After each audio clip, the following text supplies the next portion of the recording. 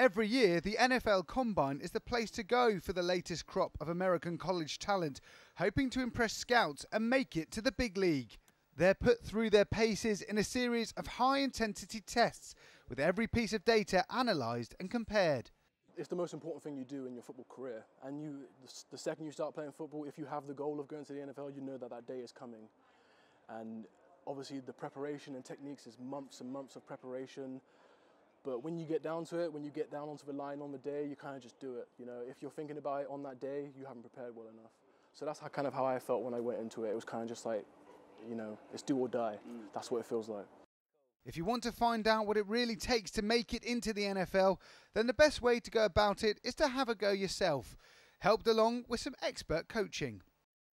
That does look pretty high. Tell me what it is that I need to bear in mind here. The way that this works is based off of your height. So they'll measure you, essentially you'll reach up with your arm. This is all about explosivity. So you want to get a nice solid base. I find to get into a rhythm, so kind of engaging your glutes, and then you're reaching, just looking to tap it. You don't want to be smacking it because it almost makes it go down. Okay, let's give it a go. Oh, that wasn't bad. So I touched somewhere around 33.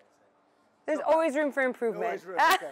Right, Running, jumping and lifting are all key parts of the Combine, but it's increasingly becoming about personalities as well, with more emphasis being put on athletes being a good fit for teams. There are some guys that are absolute standouts, you know, and that's a huge element of it, but they want to know what you're like as a person, and there's a big emphasis on that at the moment. If we have a conversation, how do you handle talking to a GM, to a head coach or an owner?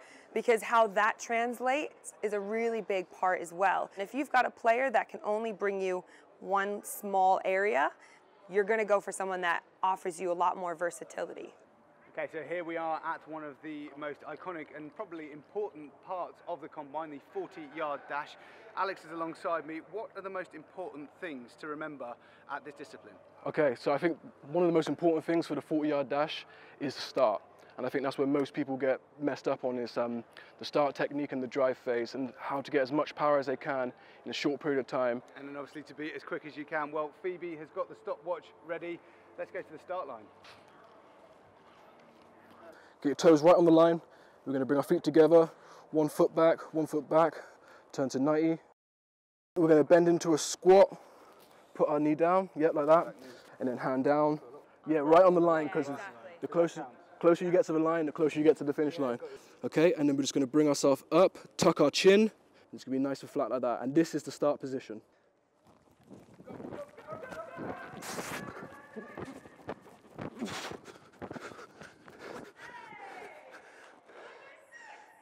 You made me realise I don't miss that event. Of course, the Combine doesn't claim to have a 100% hit rate in spotting greatness. Tom Brady's infamously average numbers back in 2000 meant he was only picked up in the 6th round of the draft. But 5 Super Bowls later, he's probably proved his worth. If you can put someone into a system, then you can really see them flourish essentially, and that's like a Tom Brady situation. Like you said, he did not have the best combine, but someone saw in him the potential for what he could be or what his arm could do and his mind, and that's a huge part of who he is now, the mental element he brings to the game. Well, I don't think I'll be competing for a first-round draft pick anytime soon. It's clear so much hard work goes into just making it into the NFL. For me, in the meantime, I guess it's back to the drawing board.